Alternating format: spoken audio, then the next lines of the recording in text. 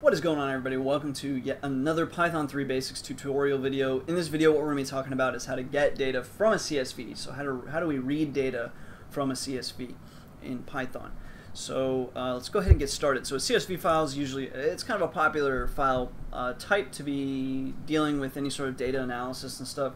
As you get into bigger data sets, generally it's going to be more of maybe a database format, but CSVs are very popular, and it's a pretty common question: how do we work with CSV files?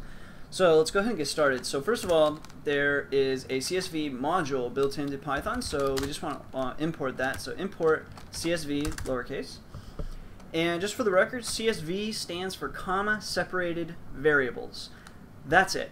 And actually, even though it says CSV and that means comma separated variables, we can actually use anything. We could have and the comma is what's known as a delimiter. And we can have anything as a delimiter. We could have triple spaces, tabs, new line, the letter X. Anything can be a delimiter, basically. So moving right along, let us, I have an example file here. Let me move this over. So this is the directory that we're coding in right now. This is the script that I'm editing. And here is an example CSV file. So let me edit that with Notepad, cancel. And here we have some sample data, right? So we have some dates here, a couple numbers that just mean nothing, and then some colors, okay? So we got that in this file. And what we want to do is we want to load that data into our Python script. So the way that we're going to do that is we're going to use with open. We haven't really talked much about this with statement, but we will get there. For now, we'll just code it with me, and whenever you're opening files like this, you can do this to kind of iterate through a file. Anyway, with open, and then we're going to do example.csv as CSV file. What do we want to do? Well, we're going to say read, we'll call this read CSV equals csv.reader CSV file, and then we're going to specify the delimiter, I always want to spell this wrong, as just commas, okay? So basically what this is going to do is it reads all of this CSV data in. So let me just, let's print out where we are at the moment. So read CSV, we'll save and run that, come over here, well actually that's not going to work. Here's what we'll do instead. So for row in read CSV, let's just print row. Let's do that instead. There we go. We don't need to be printing this anymore. I'm just going to delete this. Anyway, and your output looks like this. Okay, so that is the data from our sample CSV file. First bit of data was the date, then a number, then another number, then a color. Generally, when you're reading in data, it's going to read everything in as a string. So if you ever want to, so keep that in mind. If you're going to be doing math operations or something like that on this data, that you will want to convert it to float into whatever. So let's close out of this. And so for row in read CSV, print row. Now, maybe what we want to do is maybe access some of that specific data. So we could say print, row 0. That would be your date. We could also print and spell row right. Print row 0, row 1, stuff like that. Save and run it, and you see that we print just the date. This is the date and the first element, and so on. Well, the index of 1. Now, generally what you're going to want to do when you read the CSV into memory, you might be wanting to do something with that CSV, and you might even want to store each column, let's say, in something. So instead, let us do the following. Up here, say we're caring mostly about dates and colors for now. Let's just say dates equals an empty Python list, and colors equals an empty Python list. And then for row in read CSV, we're going to do something. We're going to say the color equals row, and that was the 4th element, so what index would that be? 3. And then date is the 1st element, so what index value would that be? 0. Now, so we got date and color. Now we want to do dates.append, because we're going to add to this list date, and then colors.append this color. Dog under me is going crazy. So now that we're done with that, after we iterate through all of this, we can do the following. We can print dates, print colors, save and run it.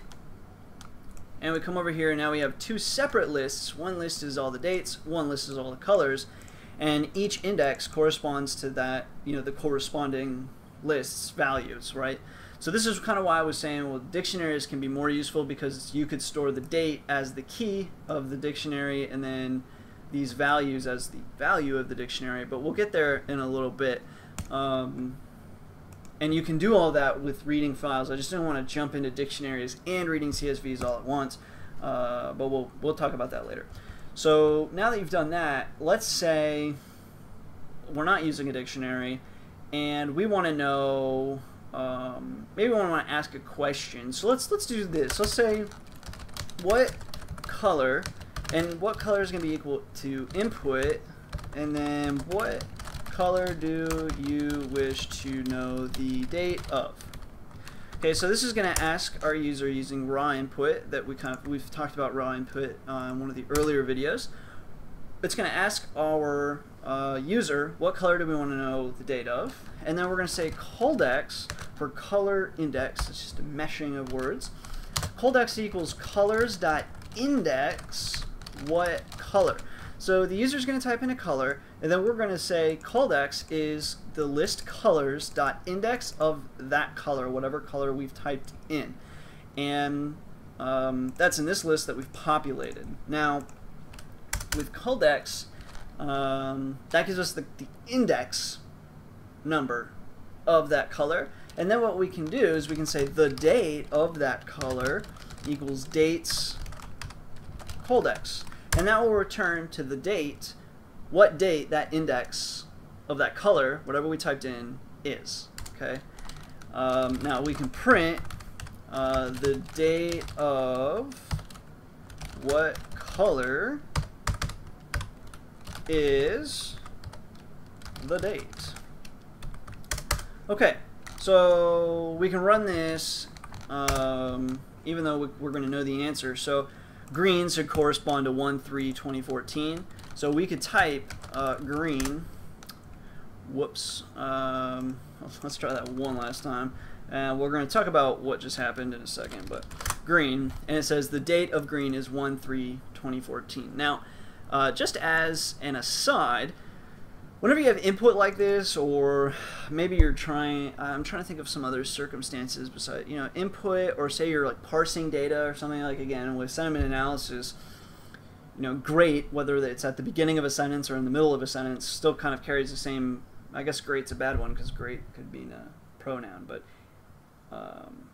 anyway, moving on.